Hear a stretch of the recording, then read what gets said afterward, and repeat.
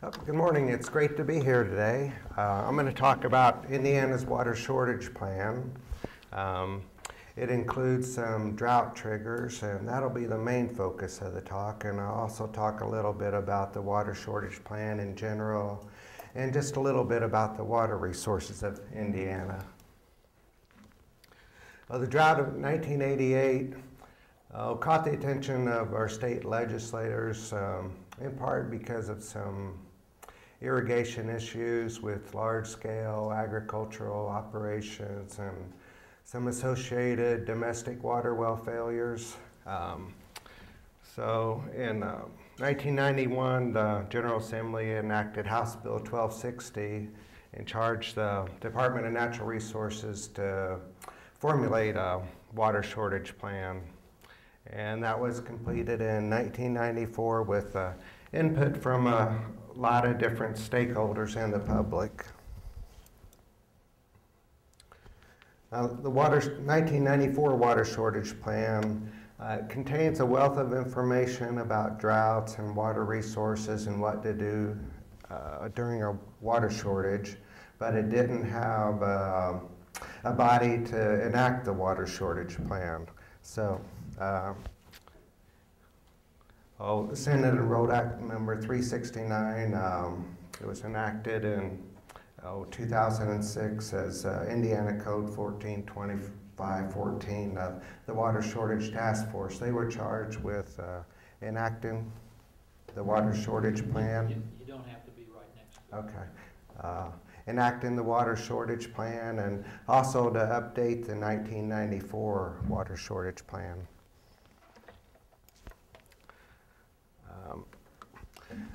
I was listed in the outline as a member of the Water Shortage Task Force. I'm not a member of the Water Shortage Task Force. In the code, the governor appointed 10 individuals to, I can use this one. The governor appointed we can hear you anyway. Okay. So. Okay. The governor appointed 10 individuals as outlined in the Indiana Code, one person each from public water supply utilities, agriculture, steam electric generating utilities, industrial users, one from an academic expert in aquatic habitat and hydrology, one from municipalities, and one each from the environmentalists, consumer advocates, economic development advocates, and the public.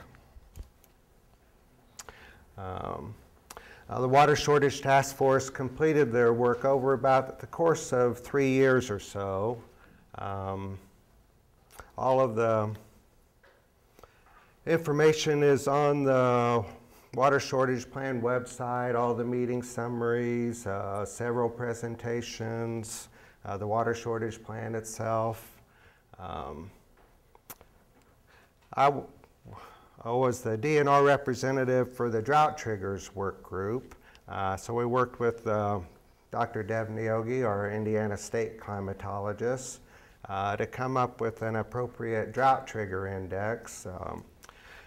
Dr. Neogi and one of his students, Jam Cheresemback, came up with a review of drought triggers for the Water Shortage Task Force, and also some research comparing the Palmer drought indexes, which were used in the 1994 plan.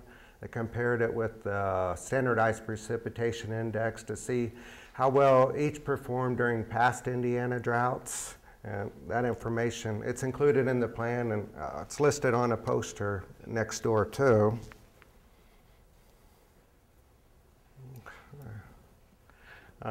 Just wanted to talk a little bit about Indiana water resources. And by the way, all of Division of Water's publications are available free on the internet for viewing, and printing, and downloading. At above the Wisconsin glacial line, this occurred about 20,000 years ago, the last glacial maximum in Indiana. Above that Wisconsin glacial limit line, we're generally rich in water resources. And below the glacial line, Water resources are restricted, surface water and the major aquifers along the major river valleys, and also some bedrock aquifers in places. This is a map showing groundwater availability for Indiana, and it kind of illustrates the richness of Indiana's water resources above the Wisconsin limit glacial line. The map is color-coded in gallons per minute yield, for example, for groundwater. The pink color here,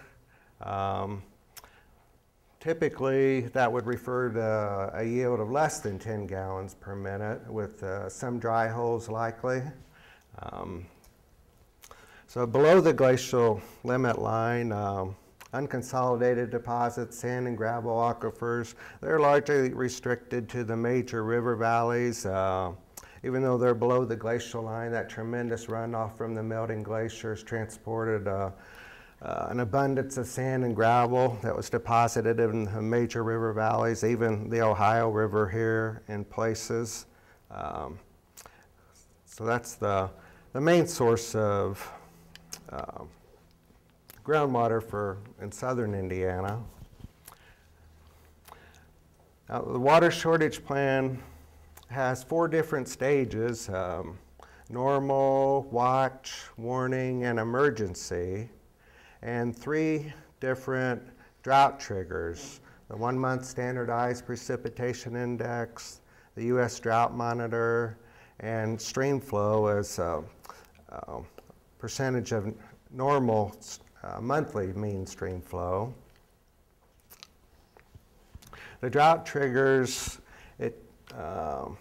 it takes more than one of the drought triggers to be activated for a water shortage stage.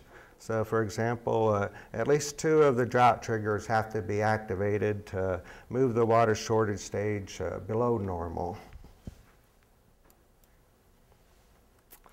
The water shortage identification regions used in the water shortage plan are the 9 climate regions as designated by the National Weather Service.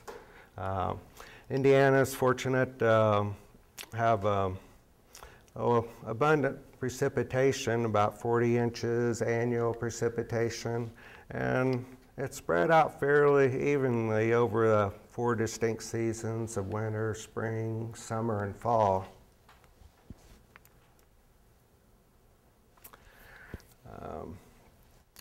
There's about 390 cooperative precipitation stations in Indiana, but only about 70, well, less than 20% of those report in what we would call real time. The other stations report their data a lot less timely. That was one concern that the Water Shortage Task Force had, was with the number and the location of the reporting precipitation stations. Dr. Niogi explained to the task force and myself, help us understand that the drought indexes are all going to be using the same precipitation. So Indiana just needed to choose the drought index that worked for the state. There's 28 stream flow gauging sites that the Water Shortage Task Force recommended for average monthly stream flow. Indiana streams are perennial for the most part. Groundwater is an abundant component of surface flow. There's just a couple of exceptions here. The St. Mary's River at Decatur, it's within a glacial lake plain. And the Muscatatuck River in southern Indiana flows over shallow bedrock for the most part, so it can be somewhat of a flashy stream. This is showing conditions before the onset of the 2010 drought in Indiana. It's from our NRCS friends. Someone mentioned PRISM data, and their GIS person used the PRISM data to put this together. But it shows a a pretty wet spring and early summer for the most part in Indiana. Down in southern Indiana, there were places where there's some departure from average precipitation, and that turns out it's a kind of provision of things to come. And mentioned the drought monitor quite a bit already. Dr. Neogi's one of the advisors on the U.S. drought monitor, and the map from August 3rd, 2010 kind of reflects that cumulative departure from precipitation where abnormally dry conditions are creeping into southern Indiana.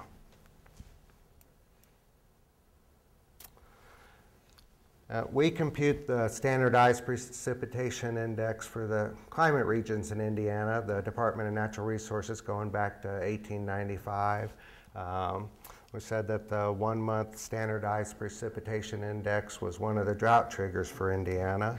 And for August 2010, it's showing severely dry conditions are within southern Indiana and within most of the state, and even the 2 counties that are within the normal range, 3 and 6, they have negative numbers. So they talked about the SPI yesterday, how it's computed, it's normalized so that the mean is 0, so negative numbers indicate more dryness and positive numbers, moist conditions. So even 3 and 6 there have negative numbers for the 1 month SPI. And here's the drought monitor for the period ending August 31st, 2010. The state's under mostly abnormally dry conditions with some moderate drought in southern, central, and portions of northern Indiana, and then severe drought creeping into the southern part of the state. We'll take a look at stream flow for a second, the 28 stream flow gauges within the plan.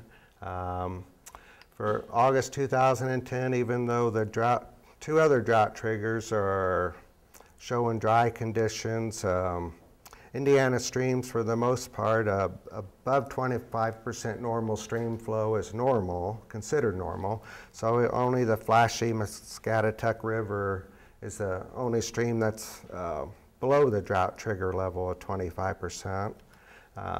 We'll take a look at more of the dry conditions in a minute, but even for November of 2010, several months later, with below normal stream flow, most of the streams haven't reached the drought trigger limit.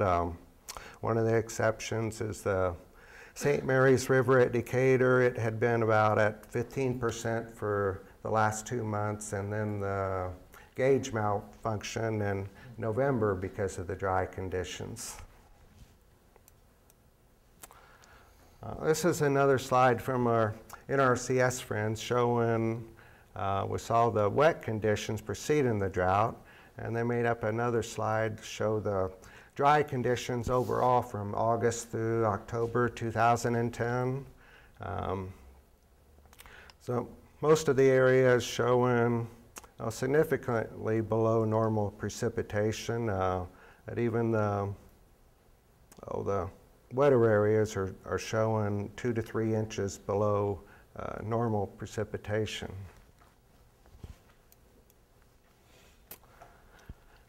Summer of 2010, the drought monitor for the period ending September 28th shows the drought conditions. Severe drought is within a large portion of southern Indiana. And we'll take a look at the 1 month SPI for September 2010 to see how that compares with the drought monitor here. And it's showing very dry conditions in southern Indiana, and even for climate region 9, it's almost in the severely dry category. with a SPI value of minus 1.42. So it's very nearly in that severely dry category. So now 2 of the 3 drought triggers are activated and the water shortage plan kicks in, and for some appropriate response. In the water shortage plan, there's a response that targets significant water withdrawal facilities. In Indiana, that's a pump that's can pump over 100,000 gallons per day or over 70 gallons per minute. So a letter was sent out. We have about 1,400 surface intakes registered in the program and about 6,300 wells. So a letter was sent out to those facilities within the drought monitor, the severe drought warning, those counties with the SPI. That's one of the limitations that we have with it, is that it's at the climatic region scale and not at the county scale. So we use the U.S. drought monitor as the area to show where the letters would be sent out to the affected counties. This is the letter here. One of the things that was included with it, we asked, for this water shortage stage, they asked the facilities to cut back their current water use by 10 to 15%, and it's a voluntary cutback.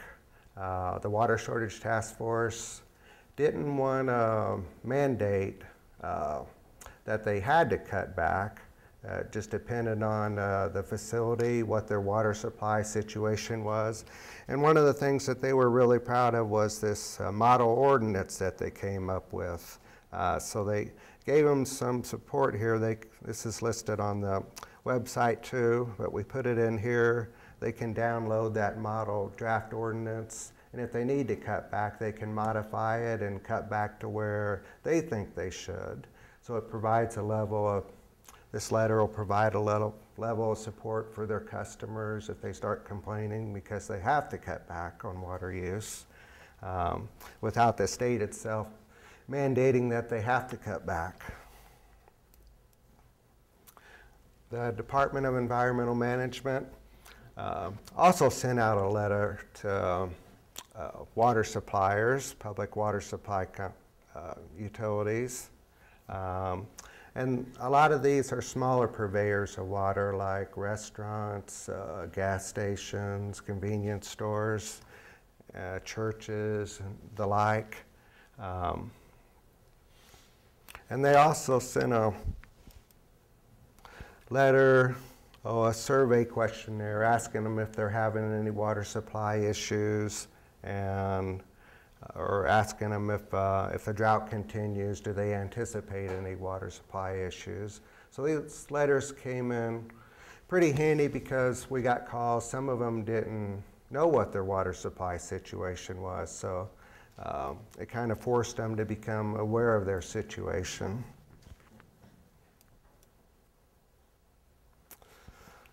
Taking a look at the 1-month SPI for October 2010, all of the state is within the moderately dry category for the 1-month SPI. You can see the 3-month there looks rather drastic. I didn't include the drought monitor from later in October 2010. But it was somewhat in between the 1 and 3-month SPI and drought intensity. And we take a look at the November 2010 SPI. You can see that the whole state is now in relief. We have almost all positive values for the SPI. So rainfall fell in November of 2010. And taking a look at stream flow, most of the streams in Indiana for November 2010 were above the 25% of normal mean stream flow for November. Just a few streams up in the northern part of the state were in the drier category.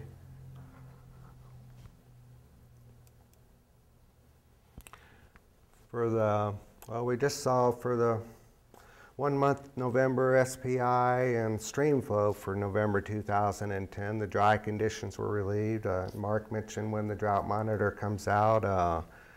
So the rainfall occurred after November 23rd, 2010, fell near the end of November. So if you can kind of keep this in mind, we'll take a look at the drought monitor posted the following week. What a difference a week makes. Rain fell the last week in November on Thanksgiving, November 25th. About 1 to 4 inches of rain fell across Indiana with, luckily, the heavier amounts fell in southern Indiana where it needed it the most. Deb had told me that during La Nina conditions, the Great Lakes states typically have a moist winter, so we were expecting some relief to come, but it came at a great time.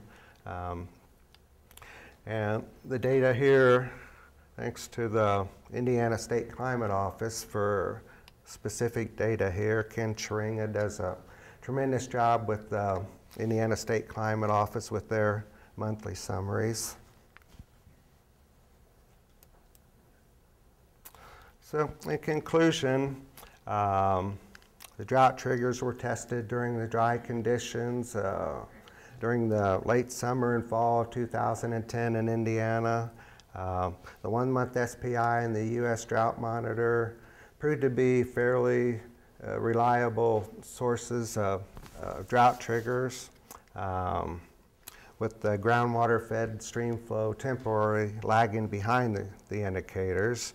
Again, it was only a 4 month drought, although temperatures were above average for 8 consecutive months from March through October 2010, so it kind of accentuated the drought effect.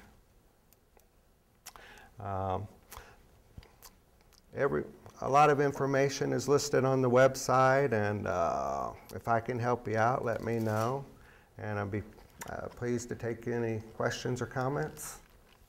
Okay, thank you very much, Jerry. We are encroaching upon our break time, but I would like to give a chance to ask questions. Just make a quick comment. If you are interested in following up with what Jerry is saying, tomorrow and day after there is a Indiana-centric climate services workshop that will be in Indianapolis, and you're welcome to discuss with Jerry or me after that. A quick question for Jerry would be, you mentioned you only have county-based SPI or the climate division-based SPI. Would it help you if you are able to provide sub-county scale SPI?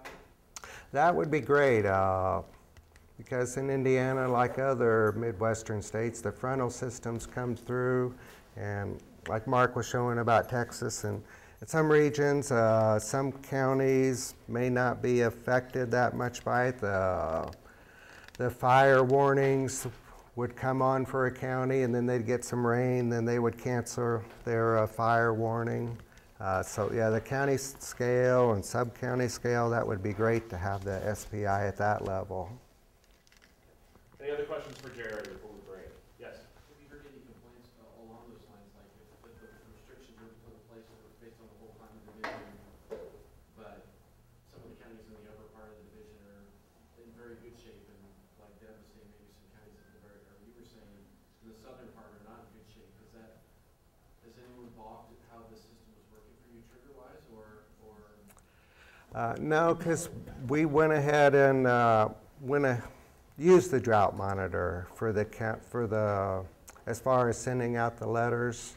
So no, for the most part, they would get confused a little bit about voluntary, like some would think it was they had to do it, but kind of the language there, that was really the only complaint that we heard about anything. I think we'll hear those complaints if it becomes mandatory. Yeah. I think we haven't tested enough on the long that, let's go ahead and break. We have a 20-minute break, come back here about 5 after 11 or so, and